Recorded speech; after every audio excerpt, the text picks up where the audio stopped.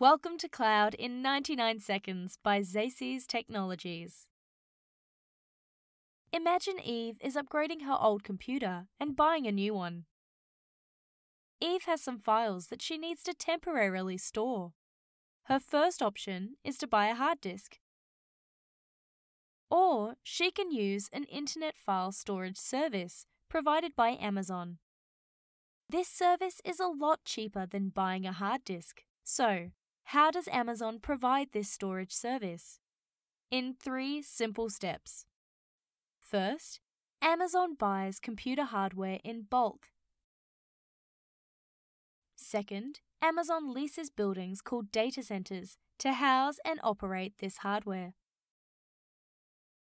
Third, Amazon rents the hardware capabilities to customers like Eve on a pay-as-you-go, pay-per-use basis. Eve can access her files in the data center through the internet, just like if they were on a hard disk she physically owns at home.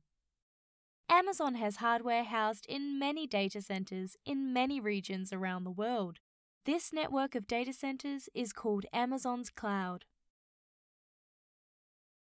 While Amazon's cloud is called Amazon Web Services, or AWS, Microsoft's cloud is called Azure.